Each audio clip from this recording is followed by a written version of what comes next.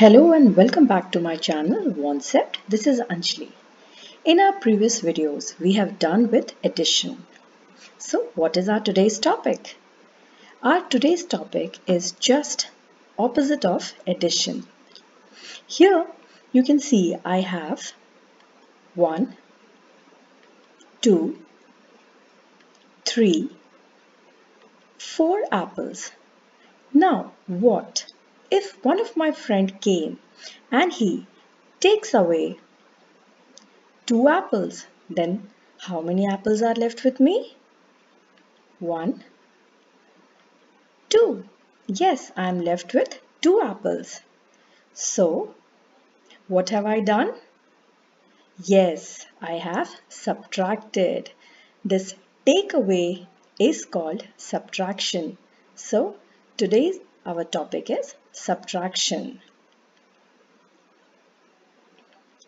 Now, what is subtraction? As I said, it is just opposite of addition.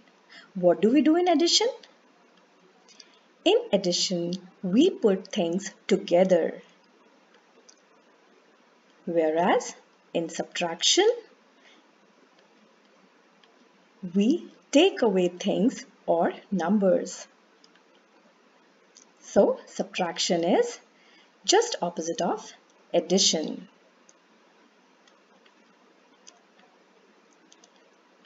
Now, let's understand subtraction with some numbers. 9 minus. This is the symbol used for subtraction, which is called minus. 9 minus 5 is equal to what? Now, how to subtract? We will count forward after 5 up to 9 as 6, 7, 8, 9. How many lines are here? Yes, you are right. Here 4 lines we have. So 9 minus 5 is equal to 4. Now let's understand few terms of subtraction. 9 is called minuend. 5 is called subtrahend.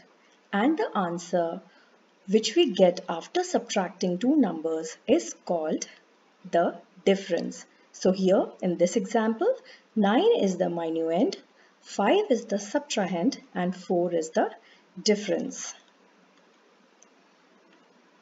Now let's understand properties of subtraction.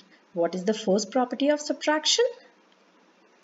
When 0 is subtracted from a number, the difference is the number itself.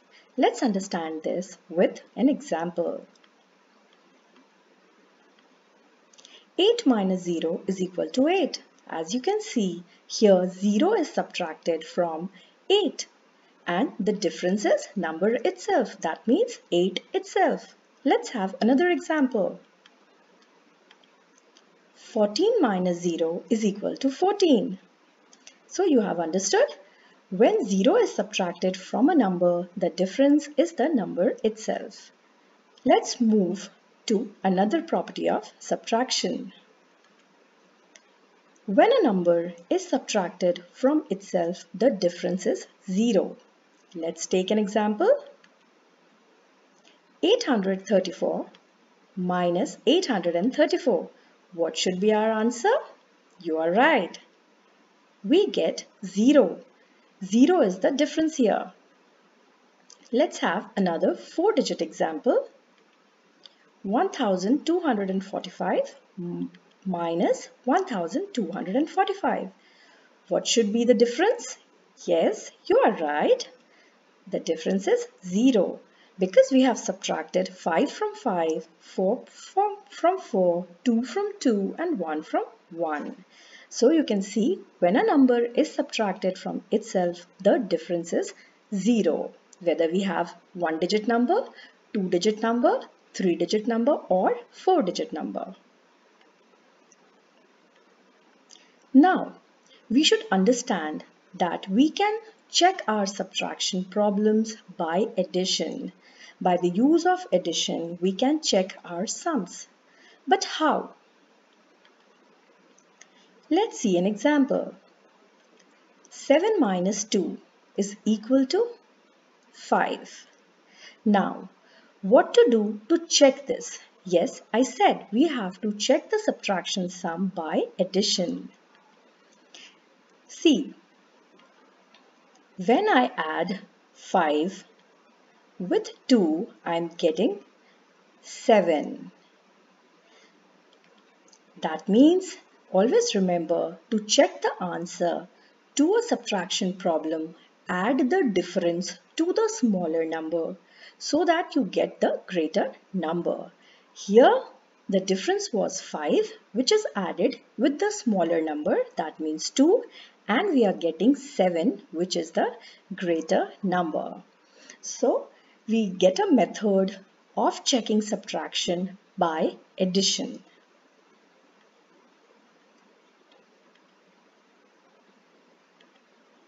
Now, we should always keep some points in our mind while solving subtraction sums.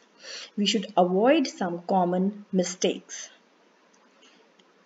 954 minus 42. We cannot write like this. This is wrong way of writing any subtraction sum. So what is the correct way of writing a sum?